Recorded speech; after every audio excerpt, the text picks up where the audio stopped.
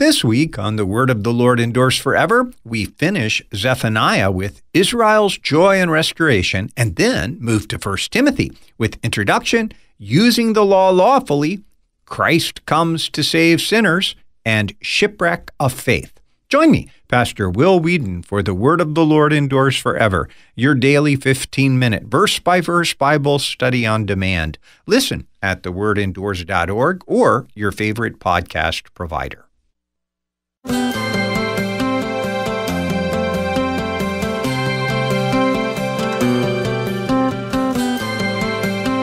I would say most Roman Catholic apologists have a healthy respect for the 16th century Martin Luther.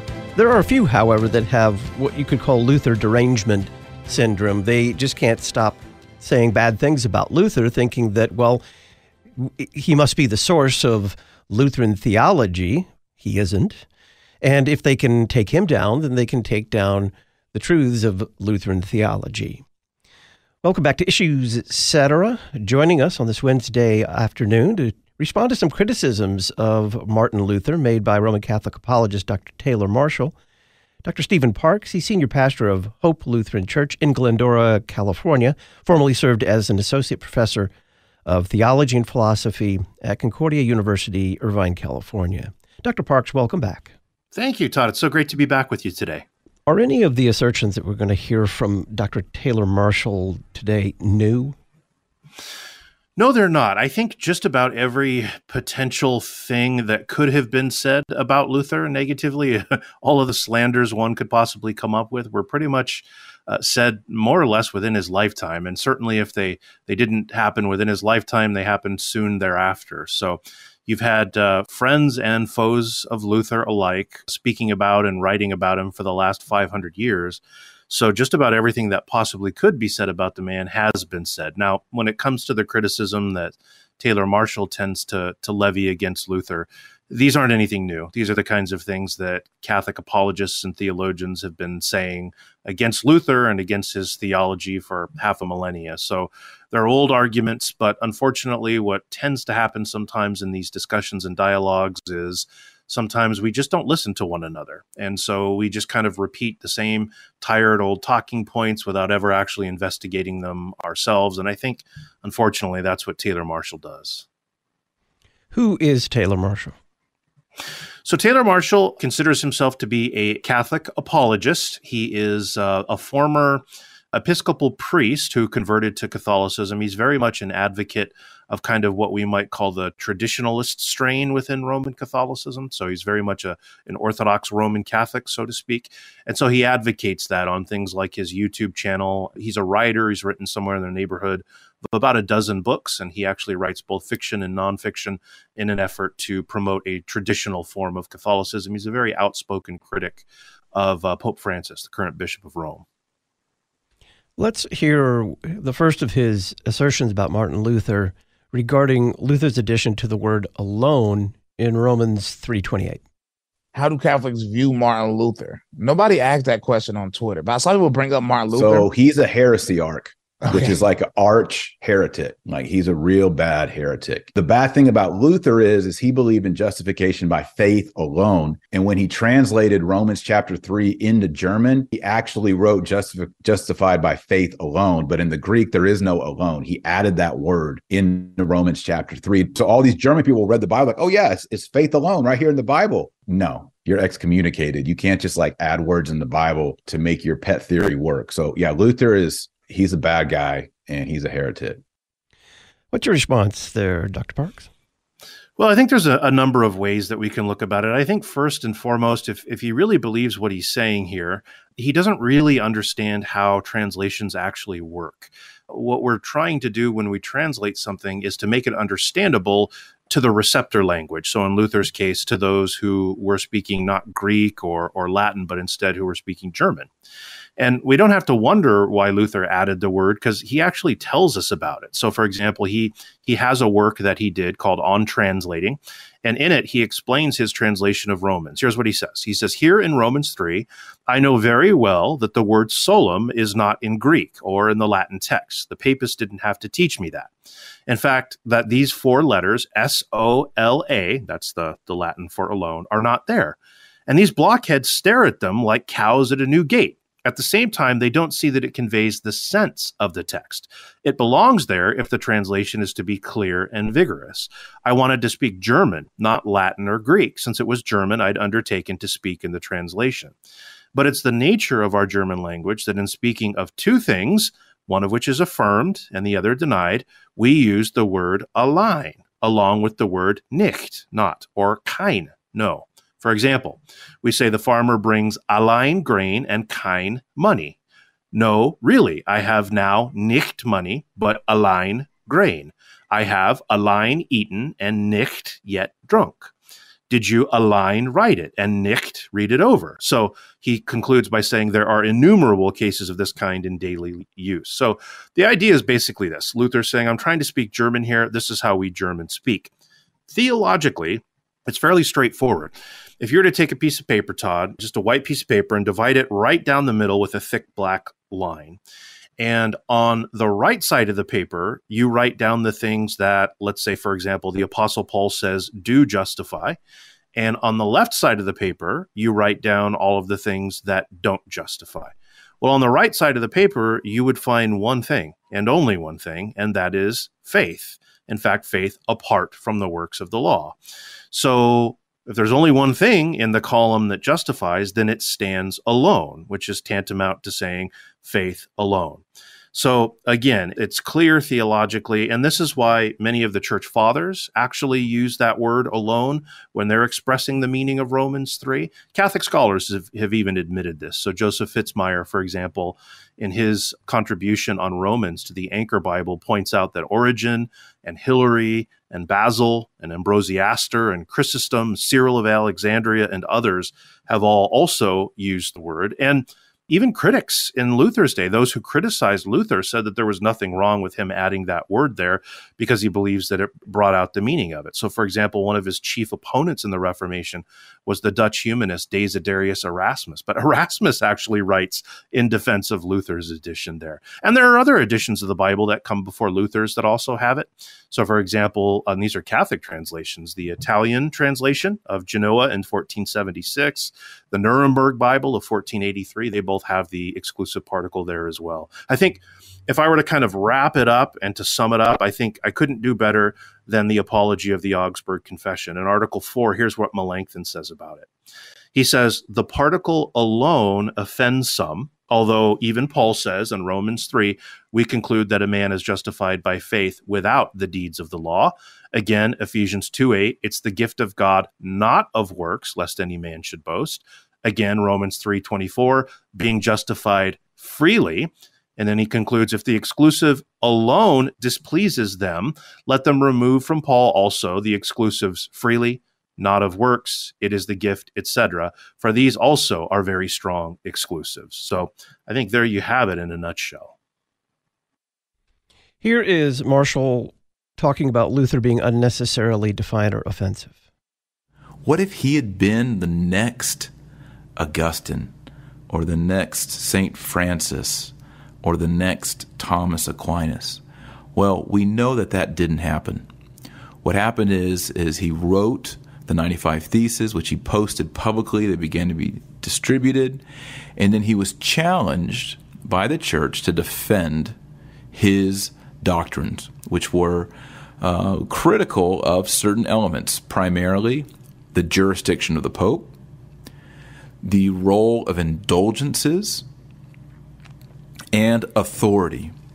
And when he was challenged, he began to take on a more and more defiant tone. And if you ever read any of Martin Luther's work, you pick up on that immediately. It's very polemical, very hostile, and honestly at times offensive to the ears.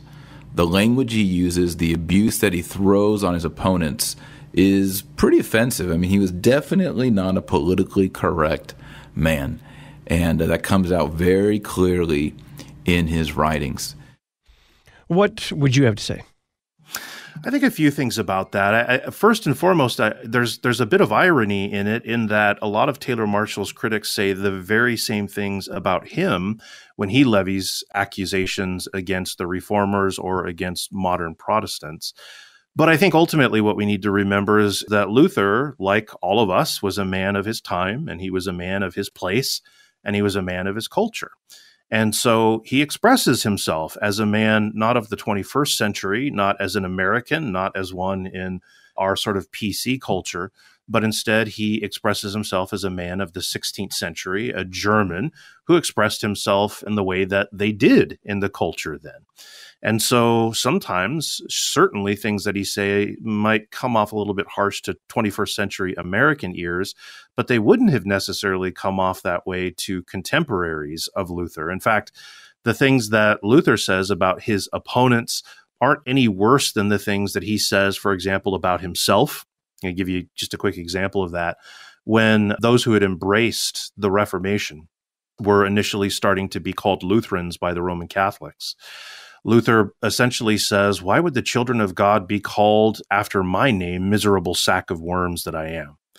Well, if someone says that they're a miserable sack of worms in our day and age, we think, oh, that sounds really harsh. They sound self-loathing, but that was just the way that they kind of talked back then. Luther talked that way also about the Germans, right? His own people. He talks about them being beasts or drunkards and these kinds of things. This is how they spoke and how they communicated back then. And you even sort of get kind of snapshots that are similar to this with the apostles themselves, because they were men of their time. And when they expressed themselves, they weren't expressing themselves as 21st century politically correct people. So you think about the Apostle Paul, for example, when he writes in Titus chapter 1, when he speaks about the Cretans, he says, one of the Cretans, a prophet of their own, said, Cretans are always liars, evil beasts, lazy gluttons. This testimony is true, Paul says, right? Or when he's writing against the Galatian Judaizers who were making so much about circumcision, Paul kind of, in a tongue-in-cheek way, says, I wish that those who unsettle you, the Galatians, this is in Galatians 5:12, would emasculate themselves. In other words, they're so proud of cutting off parts of their flesh, I wish they'd go the whole way and finish the job. And again, this might sound harsh to modern ears, but it wouldn't have in the ancient world. And it gets the point across quite clearly, which is we're talking about very important matters here. And when we discuss very important matters, it's sometimes appropriate, I think, to use things like mockery or humor as a legitimate means of criticism. We might not do it in exactly the same way in our day and age, but we still do continue to do it. So does that mean that we are free to follow Luther's example in every respect? We'll answer that question with Dr. Stephen Parks as we respond to criticisms of Martin Luther made by Roman Catholic apologist Dr. Taylor Marshall.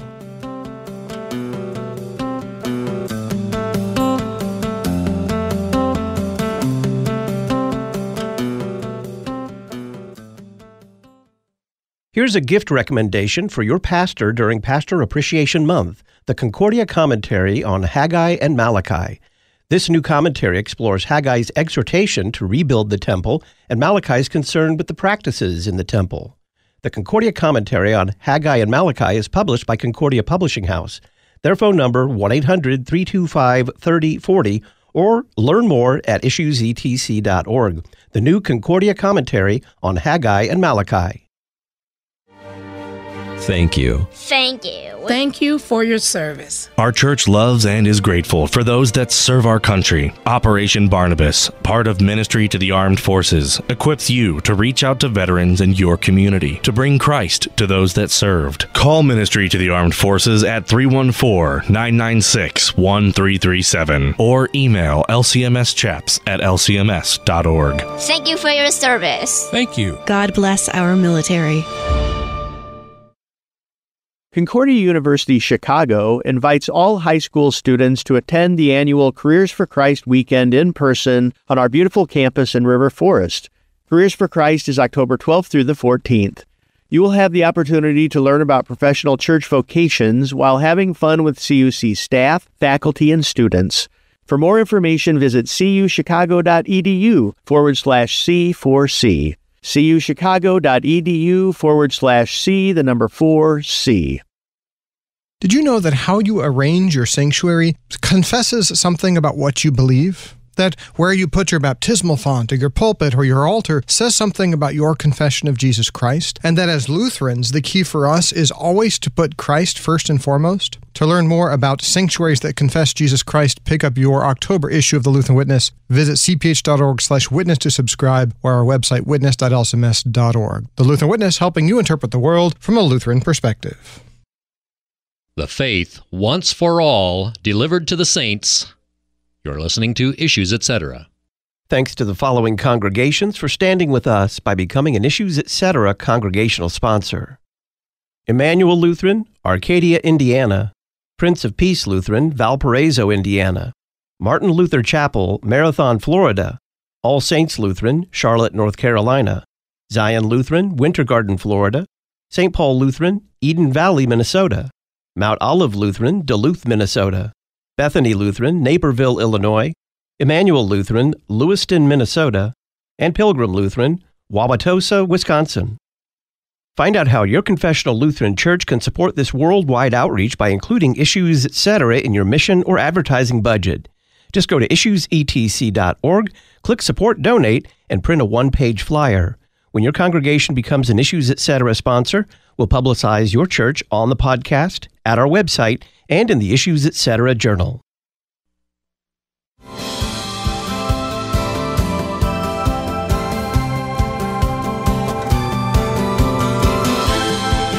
Welcome back to Issues, Etc. I'm Todd Wilkin. We're responding to criticisms of Martin Luther made by Roman Catholic apologist Dr. Taylor Marshall. Dr. Stephen Parks is our guest.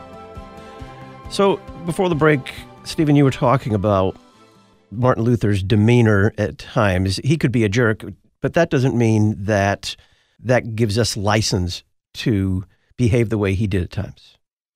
No, not at all. Not any more than we could get into a time machine, go back to the 16th century and live in Germany. He was a man of his time and his place, and he was who he was, and we live in our time and in our place, and we are to be who we are. So I think what we ought to do is always seek to try to follow the commands that the apostles give us. You know, when Peter talks about how to engage others in the faith, he says, always be ready to give a reason for the hope that lies within you, but to do it with gentleness and with respect. So just because we sometimes observe the apostles being tongue-in-cheek, or sometimes just because we observe the reformers being harsh, well, I'm not an apostle and I'm not a reformer. I'm your average rank and file Christian, and I want to listen to what the apostles have to say. And so I'm going to do my best to not be a pushover, but by the same token, also not to be unnecessarily offensive, but to give reasons, as Peter says, with gentleness and with respect. Here is Marshall again. Should Luther have silently borne persecution? Now, there have been other saints in the history of the church who have been persecuted by the church. St. Teresa of Avila is a doctor of the church, a wonderful woman saint, and she at times was persecuted, John of the Cross as well. In our own time, in the past century, St. Pio, Padre Pio, was persecuted by the church. The church forbid him to say Mass publicly. Can you imagine that? This great saint with the stigmata could not say Mass publicly. He could not hear confessions. The church buttoned him down so that he could not fulfill to the full extent his priestly ministry.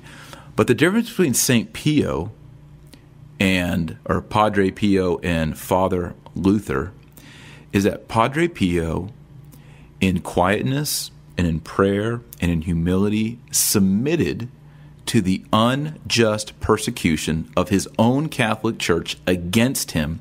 He offered that suffering for the salvation of souls and the betterment of the church. And the church was blessed for it. And he was blessed. He became a great saint.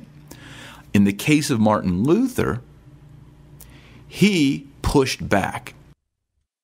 Dr. Parks, what's your response? Well, again, I think there are a couple things we could say here, but I think the most important thing is the one that should take point, and that's this. Luther wasn't upset about the church simply persecuting him as an individual or saying bad things about him as an individual. If his opponents were simply saying Luther's an ugly man or something like that, or he smells bad, I think Luther just would have had a good laugh about it. If anything, his writings indicate that he had a good sense of humor, especially about himself. But Luther wasn't standing up for himself or for his own sake, but instead he was standing for the truth of the gospel. And when you stand for the truth of the gospel, you're not called to submit in quietness when it's being overthrown, when it's being compromised, or when it's being trodden underfoot. The Apostle Paul speaks about this in Galatians chapter 2 when he speaks about those Galatian Judaizers. And he says, "To them we did not yield in submission even for a moment, so that the truth of the gospel might be preserved for you."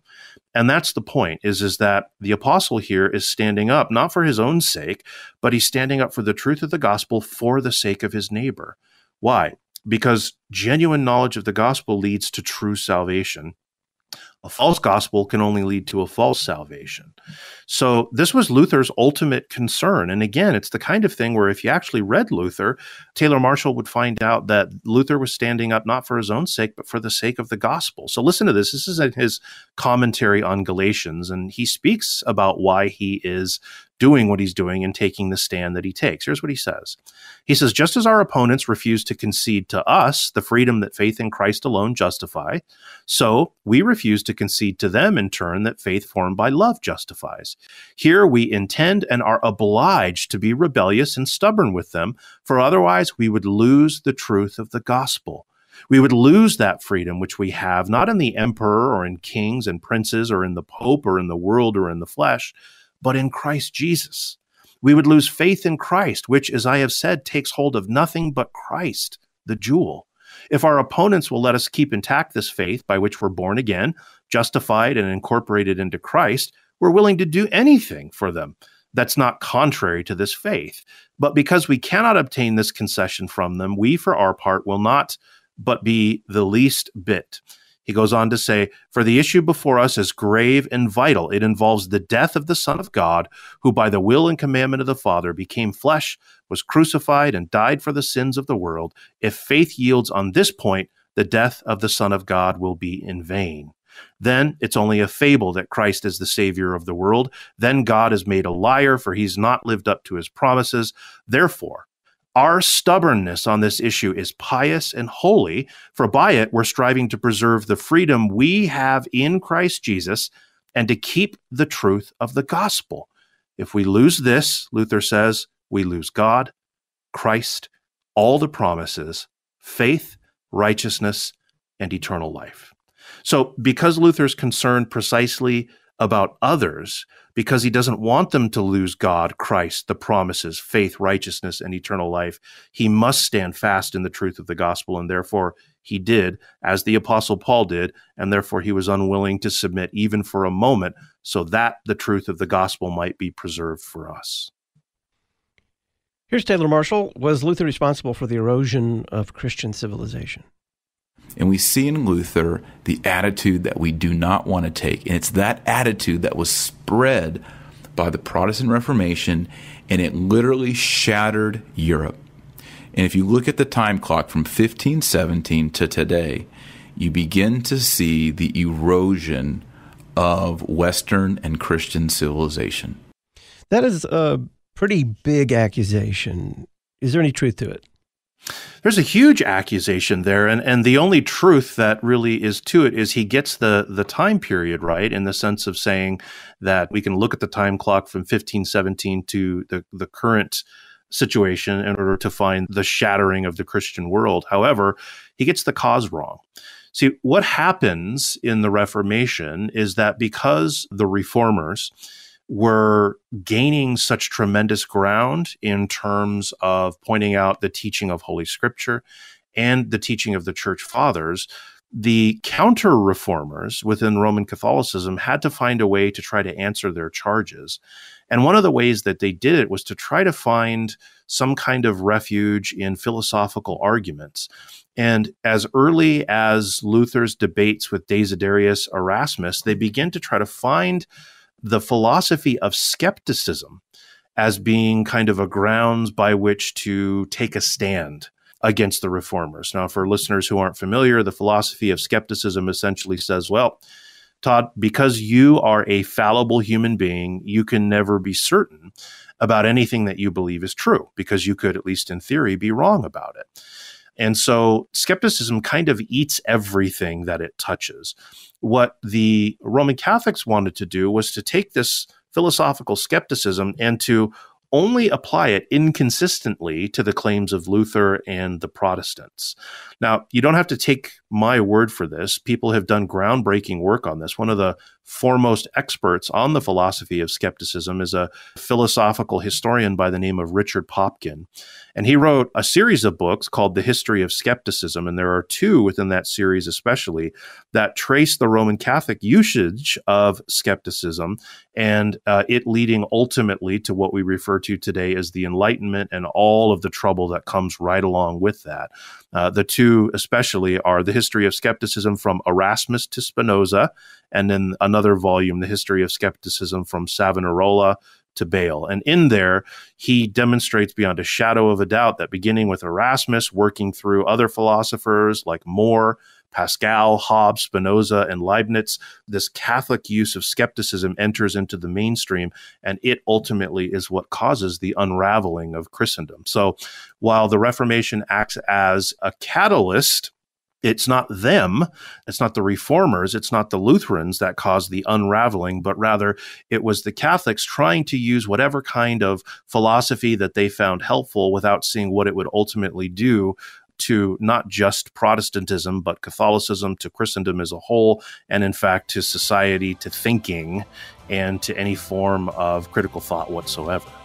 Dr. Stephen Parks is our guest. We're responding to criticisms of Martin Luther made by Roman Catholic apologist Dr. Taylor Marshall. It does seem a little simplistic to blame one man for the downfall of Western civilization. We'll talk about that next.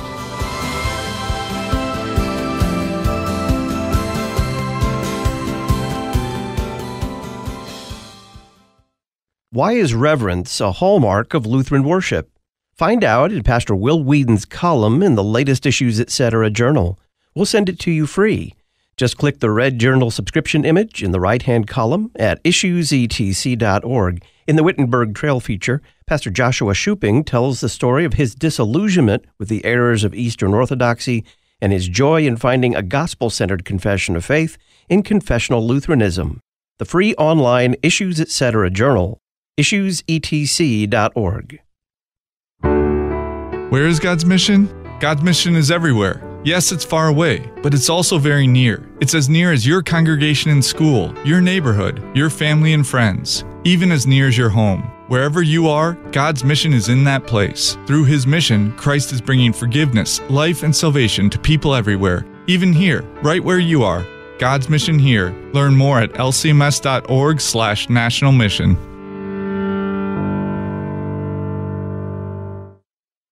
More topics, more guests, more Jesus. You're listening to Issues Etc. Why does Ad Crucem do what we do? Well, the good news of Christianity is too important not to share with our neighbors, and Lutheran theology too exquisite to not want to shout it from the rooftops. So when you want to put what you believe, teach, and confess on display, Ad Crucem is there for you, with gifts, ornaments, church banners, jewelry, icons, crucifixes, and much more. Visit adcrucem.com. That's ADCRUCEM.com. Confessional Lutherans are invited to rent a 4-bedroom, 3-bathroom Table Rock lakefront home in the Ozarks. Table Rock Lake is a premier lake in the heart of the Ozarks for boating, water sports, and fishing. This log cabin-style rental sleeps 12 and is 30 minutes from Branson and 20 minutes from Silver Dollar City. Learn more by calling Swanson Estates 713-855-2681. Be sure to mention Issues Etc. 713-855-2681.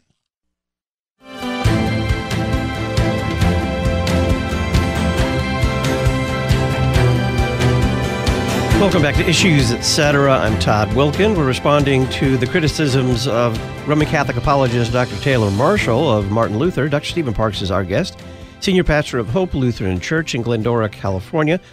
Formerly served as an associate professor of theology and philosophy at Concordia University-Irvine, California. God's richest blessings to Pastor Travis Henry, recently installed as an active duty Air Force chaplain. Lutheran Church of Missouri Synod chaplains deliver word and sacrament ministry to our military personnel and their families. Learn more about their service at lcms.org/armed forces, lcms.org/armed forces. Before the break, we were talking about Luther's effect on Western civilization, and Marshall's criticism here just seems very facile and simplistic to me, blaming one man for the downfall of Western civilization when any historian is going to say it's much more complicated than that. Much more than that. But the reality is that, especially with Taylor Marshall and with some, not all, but with some Roman Catholic apologists, Luther is kind of at the heart of everything that's wrong, no matter what it is. So if an abortion law gets passed, they'll blame Luther, even though he was quite clear about what he thought about those things. If the LGBTQ movement gains ground, they're going to blame Luther. If a hurricane hits somewhere bad like we've been experiencing, they'll blame Luther for that too somehow. It's very facile, as you said. It's a very simplistic way of approaching history, and especially simplistic in terms of approaching the history of ideas. But the reality is that with Taylor Marshall, the idea ultimately comes down to, well, whatever makes his case and whatever helps Mother Church must in the end be defensible or justifiable in some way. So it's this idea, and Todd, I don't often say this about people, but with him especially, the idea almost always, or the arguments almost always come down to, well, it works for me, so I'm going to go ahead and use it. Here is Taylor Marshall. Did Luther deny internal transformation? Now, there's also problems with Martin Luther's theology. He said that salvation is primarily extrinsic, that is outside of you, outside of your soul, reality. So God declares you as righteous or just. He doesn't actually transform or make you just. Primarily, it is an imputed justification, right? He would call it alien righteousness. It's righteousness that comes from, not from you, but from another. And it's imputed or deposited in your ledger, in your account as being righteous. And this is why Luther could say things like, if you're going to sin, sin boldly, because the grace of God covers you. The righteousness of Christ covers you. Did he rightly interpret Luther's view of righteousness and rightly understand Luther's one-off statement, really truly a casual statement in a letter, sin boldly? Absolutely not. So you'll note that one of the things that he said in there is that Luther didn't teach that God transforms us or makes us holy. And he's absolutely wrong about that. Now, he is right that in justification, that our internal transformation isn't the cause of the forgiveness of sins. The cause of the forgiveness of sins is what happens outside of us. In Christ's life, lived for us, in Christ's death, died for us, and in Christ's resurrection, accomplished for us on our behalf. But that does not mean that Luther taught that that was the end of the story and there's nothing else that goes on. In fact, Luther was a very vocal critic of that kind of idea. There were some in Luther's day that taught that kind of thing, the antinomians, for example, and Luther wrote against them. So listen to this from Luther. Here's what he says when he's speaking about this internal transformation. He says, "For there is no such Christ that died for sinners who do not, after the forgiveness of sins, desist from sins and lead a new life." And then speaking of those who say this kind of things, he says, "They may be fine Easter preachers, but they're very poor Pentecost preachers, for they do not preach about the sanctification by the Holy Spirit, but solely about the redemption of Jesus Christ, although Christ, whom they extol so highly, and rightfully so, is Christ, that is, he has purchased redemption from sin and death so that the Holy Spirit might transform us out of the old Adam into new men. We die unto sin and live unto righteousness, beginning and growing here on earth and perfecting it beyond, as St. Paul teaches. Christ did not only earn gratia, that is grace for us, but also donum, the gift of the Holy Spirit, so that we might have not only forgiveness of, but also cessation of sin.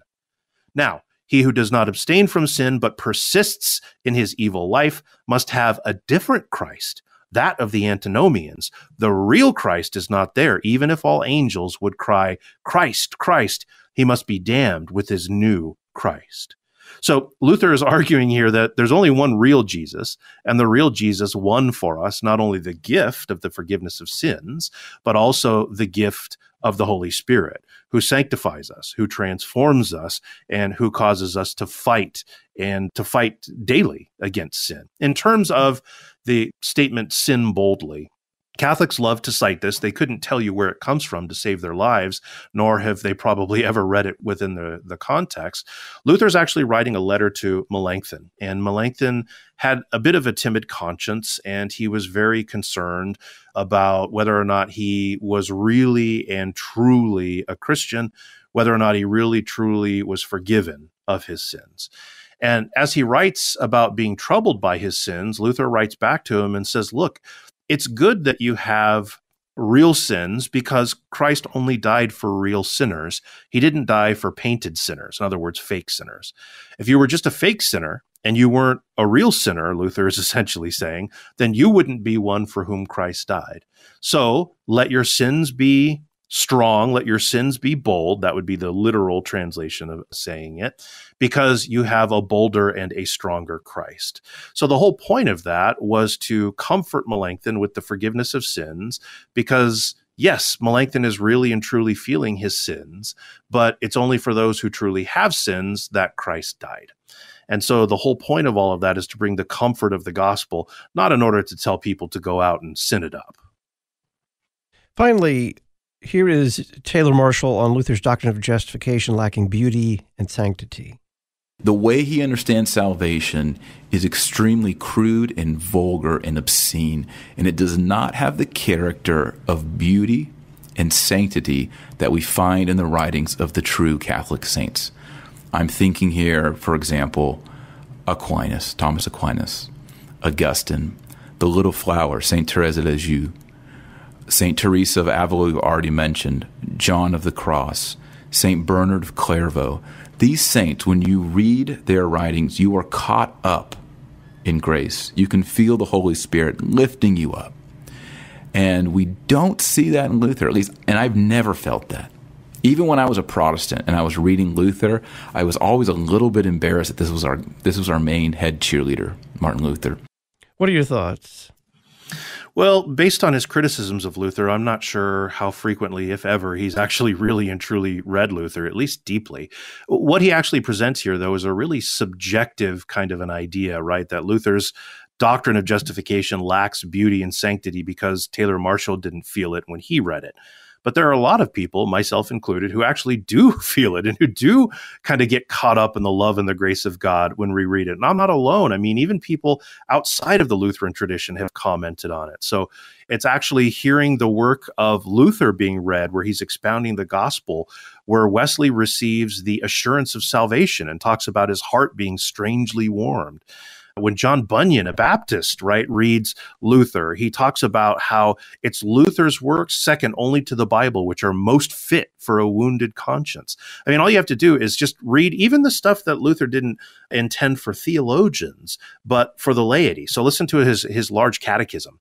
For example, when he's explaining the second article of the Creed, redemption, he says, "For when we have been created by God the Father and had received from him all manner of good, the devil came and led us into disobedience, sin, death, and all evil, so that we fell under his wrath and displeasure and were doomed to eternal damnation as we had merited and deserved. There was no counsel, help, or comfort until this only and eternal Son of God, in his unfathomable goodness, had compassion upon our misery and wretchedness and came from heaven to help us. Those tyrants and jailers then are all expelled now, and in their place has come Jesus Christ, Lord of life, righteousness, every blessing and salvation, and has delivered us poor lost men from the jaws of hell, has won us, made us free, and brought us again into the favor and grace of the Father, and has taken us as his own property under his shelter and protection, that he may govern us by his righteousness, wisdom, power, life, and blessedness." That catches me up in the grace and in the love of God. I mean, you have God's goodness in creation extolled. You have Satan's wickedness in deceiving humanity condemned. You have Christ's virtue and goodness and humility and his compassion that are being magnified. You have the sufficiency of Christ's work of redemption being praised. You have the comfort of the gospel being applied and lauded. You have the blessedness of everlasting life acclaimed. What more could you hope for? And this isn't necessarily because of Luther's brilliance or because of his eloquence, but it's because he's teaching what Holy Scripture teaches. And there's nothing more beautiful and there's nothing more sanctifying than the truth of God revealed to us in Scripture. That and that alone is what Luther declares to us. Why are some Catholic apologists kind of have Luther derangement syndrome? That's a good way to put it.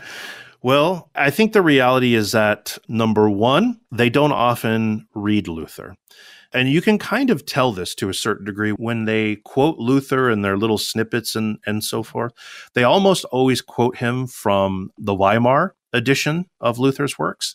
And when I see that, I always ask them if they know how to read ecclesiastical Latin or high medieval German, because the Weimar edition is an untranslated edition of Luther's works. And the reason why you always find them citing from the Weimar edition of Luther's works isn't because they're scholarly and they're seeking to do scholarly work, but it's because they're picking that stuff up from quote books. So they've seen it cited elsewhere and it's made the rounds on Twitter and other places, and they're just repeating it without ever having actually examined things within their context. I find these things all the time where Luther is constantly being accused of saying things or teaching things that he didn't, or his words are being ripped out of their native context in order to make it look like he's saying things that favor the Catholic argument. And that's the reality. Not all Catholic apologists fall into this category, but there are all too many who are willing to say or do anything as long as it scores points for the Catholic Church. But that can't be our attitude. We can't simply start by saying, well, I know that I'm true, so anything and everything I say that furthers my cause has to be the right way of going about doing things. Holy Scripture forbids us from lying. And we're not allowed to lie about people that we don't like. And we're not allowed to sin in order that grace may abound. We're not allowed to lie in order that truth may abound. We have to tell the truth. But it's much more difficult to dismantle a position that is carefully constructed from Holy Scripture. It's much easier to just straw man something, knock it down, make it look like a victory, and sort of kind of give a raw speech to those who are already inclined to believe Luther was a bad guy, instead of actually reading him for ourselves, putting him in the context and seeing what he actually said. Do many Roman Catholics believe the myth that Lutherans confess and believe all the writings and teachings of Martin Luther? I think they do, even though many apologists would recognize that there are only some things, of course, that Luther wrote that make it into our confessions. But they want to kind of go about the business of really coming up with sort of gotcha quotes from Luther. So if he ever said something in an unguarded moment, let's say in his table talk or something like that, then they'll grab that, rip it out of context, almost canonize it and say that you're obliged to believe this if you're a Lutheran or a Protestant, or this is always going to be where Lutheranism or Protestantism is going to lead you.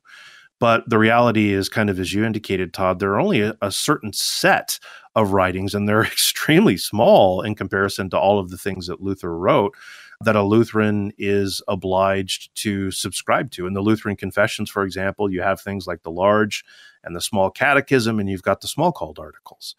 And that's it.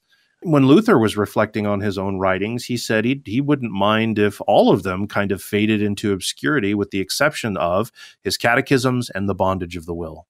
So even Luther himself wasn't asking us to hold to all of the things that he ever said or wrote. I think the fact that he indicates that his catechisms are among the best things that he wrote are instructive. Why? Because it's there that he points us first and foremost to the Holy Scriptures and urges us back to them constantly, and urges also their memorization. And that's the point of Luther. When he points us back to our Lord Jesus Christ and back to the Word of God, which he did, we're grateful for him. In those unguarded moments where he might point us away from our Lord Jesus Christ, away from the Word of God, then we have to depart from Luther. It's as simple as that. Dr. Stephen Parks is senior pastor of Hope Lutheran Church in Glendora, California. Formerly served as associate professor of theology and philosophy at Concordia University-Irvine, California. Dr. Parks, thank you. Thank you so much, Todd. It's always great being with you. Thursday on Issues, Etc., we'll have Pastor Brian Wolfmiller respond to the myth Luther didn't go far enough in reforming the church. We'll discuss how a Christian community confesses Christ in a culture of isolation. Our guest will be Dr. Joel Bierman, and it's media coverage of religion with journalist Terry Mattingly. I'm Todd Wilkin. Thanks for listening.